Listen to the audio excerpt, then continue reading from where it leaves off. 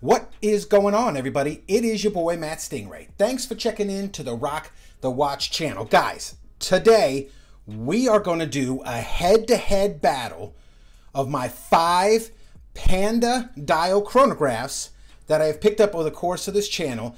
I'm always on the never-ending search for a Panda dial chronograph that I really like. I really like a Rolex Daytona, but I am not in the position to spend 20 grand on a watch. And even if I had 20 grand, I don't know that it would be a Daytona. That's a whole nother video. So I got these 5. I've done unboxing reviews of all of them. I'll put links to those videos down below in the description. Go check them out. And we're going to find out today which one I choose to keep, or maybe 2, or maybe all 5. Probably not all 5. I might keep 2. I think I'm going to narrow it down to 1. And we're going to do this Panda dial shootout today.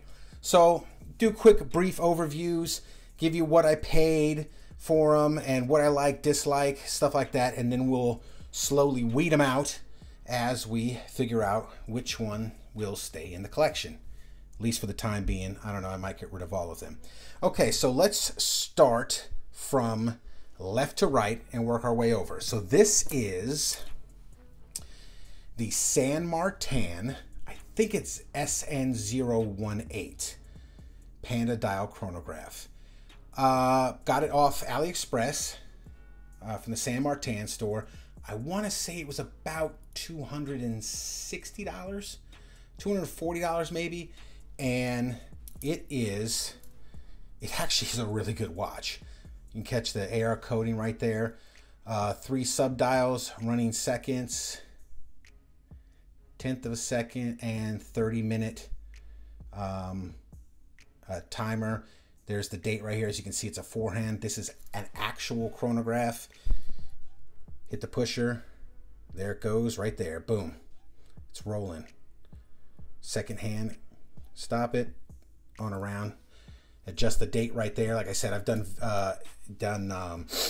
unboxings and full reviews of all these watches. Put that linked below. Got very similar clasp to my Rolex Milgauss, and I gave away what I am rocking today, but we'll go through that again also at the end of the video. So yeah, there's the San Martin, the most, I believe this is the most expensive, well, maybe not, maybe close to the most expensive. One of these other ones was darn close to the same price. And its build quality is really good. One small problem with the bracelet, talk about that in the video. I'm really impressed with this watch. Really like the way the dial looks. Very simple. There's no words, no anything on the dial except the San Martin symbol. Nothing on the back. Very clean. Nothing on the bracelet. It's not branded all over with San Martin or anything like that. Really like this one. So this one definitely gets a thumbs up. We'll set that one to the side. Next is the Invicta Speedway. Well, as you can see, this is the second hand. So you might ask yourself, if that's the second hand, if the big hand is the second hand, and there's hour, minute, and seconds, how are you able to use the tachometer on the bezel for this watch? Well, you're not. You can't. So this, I don't know if you could call this a chronograph. This is also the one, this one and the other one we're going to check out are the closest to a Daytona, a Rolex Daytona, closest homage to those. But you know, you unscrew the pushers, hit it, and there goes the second starting right there. So you can technically time things, but you can't use the tachometer, and it's not like a traditional chronograph. It might, you know, it might actually not be a chronograph because that's the second hand. I don't know. Bracelet's okay.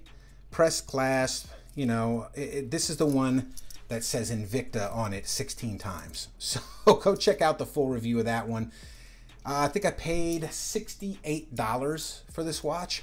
So for that price, not bad. It's about 3 times cheaper than that one, maybe 4 times cheaper than that one. So there's something to be said for that. But it is an homage. It does kind of have a cool, let's see if I can get it in the camera, textured dial. See where it says Speedway, and you know, it is what it is, but I don't fancy this one too much. So let's set that one to the side. Next, the Dan Henry 1964. 1964. This is a cool watch. Build quality awesome. Colorway awesome. Dig the blue chronograph hand. Dig the white on the tip. That contrasts really well with the black tachometer chapter ring. You know, it's very cool. The beads has a real beads of rice bracelet. Sapphire coated mineral glass. Aston Martin DB5 on the back. It's a racing inspired watch. Super cool, super retro. Date at the 4 o'clock. That doesn't bother me at all. Some people it bothers. I actually kind of dig it. So it's actually really cool. A little bit small for me though. I think this is about 38 millimeters. The way it wears on my wrist, I don't know, a little bit small for me. That's my one big gripe. The clasp is okay. It's a budget friendly, the lower end press clasp, but it's pretty good. It's a beautiful watch, and I think I paid, I don't know, somewhere around $240, $260 for this thing, and it came with a bunch of stuff. I reveal all that in the unboxing, so go check that sucker out. So there's the Dan Henry 1964. Next up, we got the Orient Neo 70s Classic. This is a cool watch. Very retro.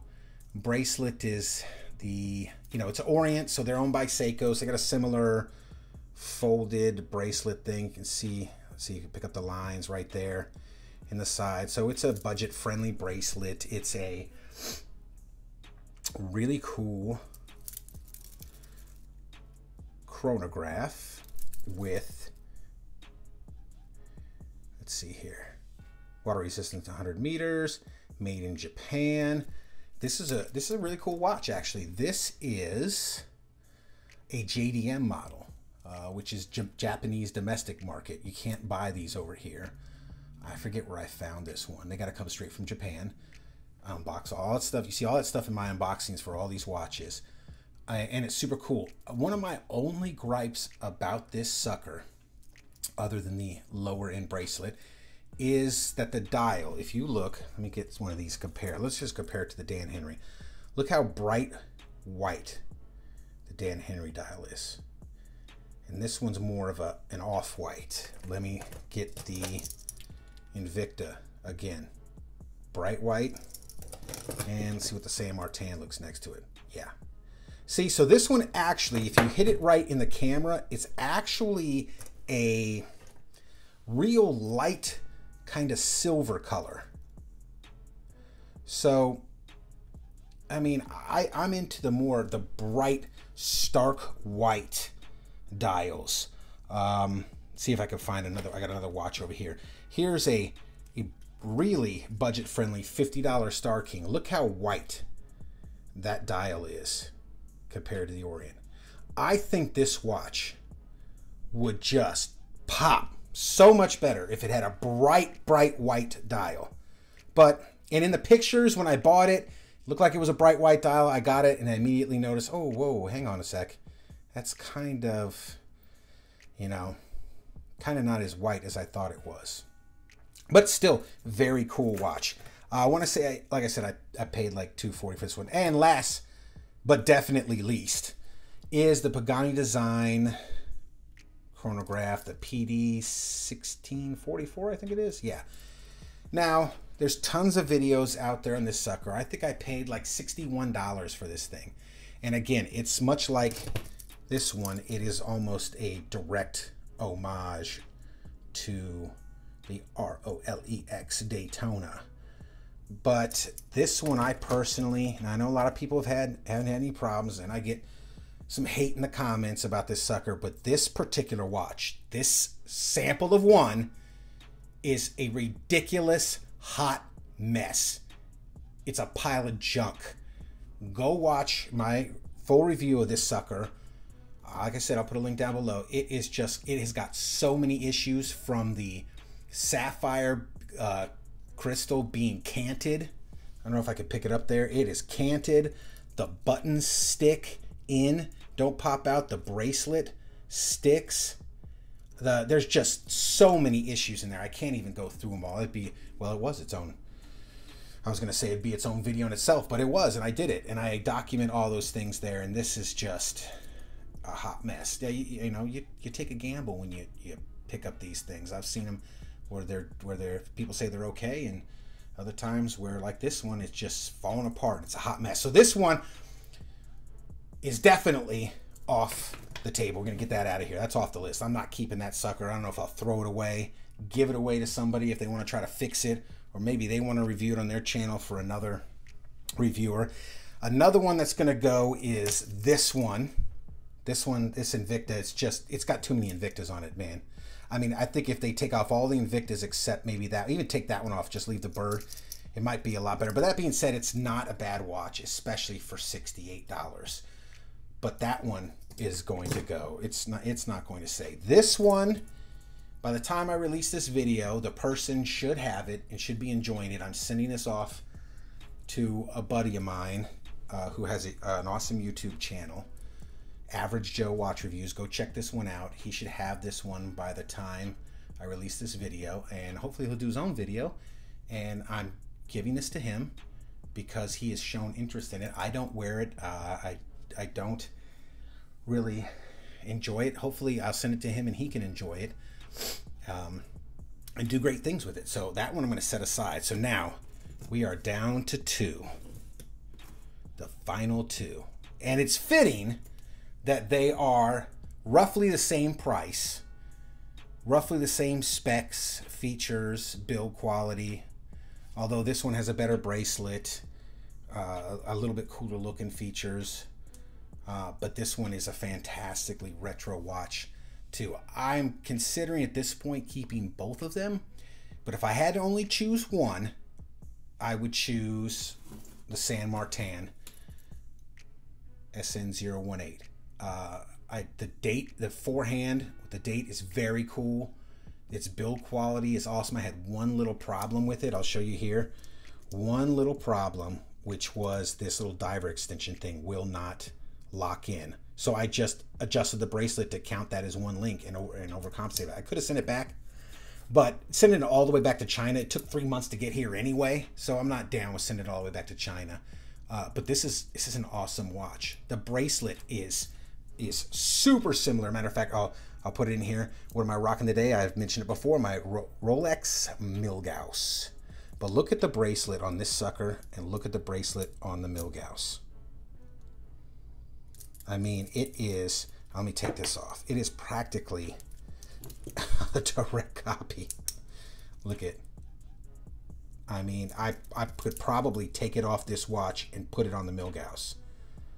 So this is the one that wins. But let me go through, I forgot something. I'll go through and show you what they all look like on the wrist. And here we'll start with the winner first. And there's the winner of the Rock the Watch Panda Dial Chronograph Shootout. Okay, there it is, San Martin SN018. Let's take that one off, set it aside. Let's get the runner-up, second place, the Orient Neo 70s Panda. That's a very cool watch. Very cool watch. Third place is the Dan Henry 1964. See, I don't know. I have a 7.5-inch wrist. It just seems real tiny. I got some smaller watches, but this, it's just a little bit too small for me. But it's an excellent watch. Wipe this stuff off here. It's dust. That's number 3. Number 4, Invicta Speedway. Looks like a steel bezel Daytona. Number 4 and number 5. This darn thing. This thing is.